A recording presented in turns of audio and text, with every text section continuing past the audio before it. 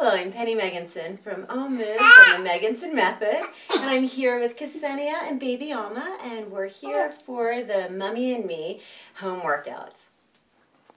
So we're going to begin in standing, and we're going to start with just simple squats. So you're going to take your feet about hip-width apart, and it's like you're sitting back in a chair. Now you can either hold the baby out in front of you, or you can just give her a cuddle and hold her close to you. But just using the baby as a weight, you can sit back like you're sitting back into a chair. Make sure your toes are facing forward and just pushing up and slowly coming down, and just always making sure that you're breathing. So you exhale as you push up, inhale as you come down. Okay. So again, sitting down like you're sitting back into a chair. Keeping the baby in close.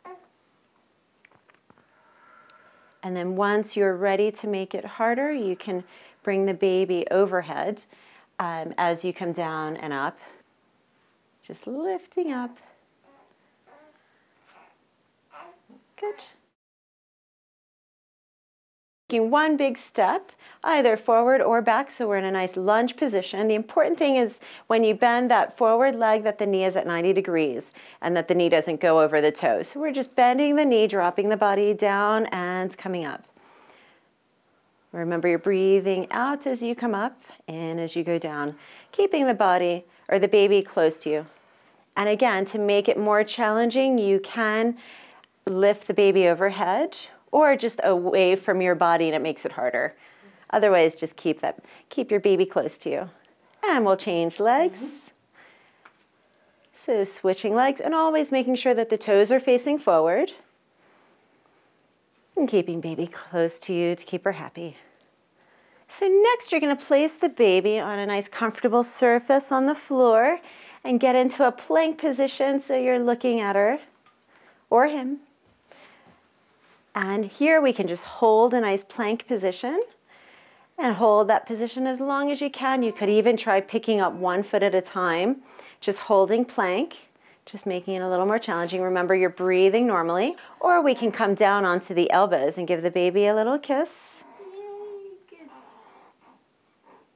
And then push ourselves back up into a plank. And we can alternate into this movement, giving the baby a little kiss. So now we'll go into a side plank. A full side plank, you can bring one foot in front of the other, usually the top leg in front of the bottom leg, reaching down to give the baby a tickle, and then turn and reach up, looking at your fingertips. Look down at the baby, give her a tickle, and reach up. And to make this exercise easier, you can come down onto one knee and continue on one leg. And continue to reach up, looking at your fingertips, and then turn and look at your baby. Good, and just making sure that the shoulders are away from your ears. Really opening up the chest.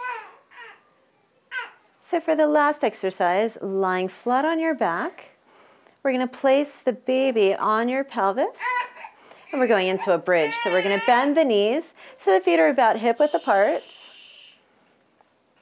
And using the baby as a weight, we're lifting the pelvis up towards the ceiling and slowly down.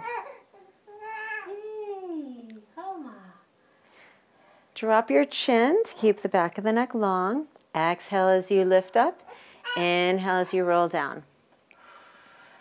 The important thing is to roll the pelvis, so you're rolling the pelvis back and lifting the tip of your tailbone up towards the ceiling.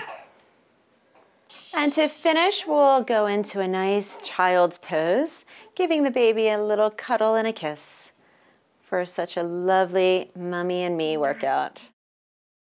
Thank you for watching. Please share this video with your friends, hit that like button, and don't forget to comment below. I love hearing about your results. To receive more strategies on better balance of mind, health, and fitness, please subscribe to my YouTube channel.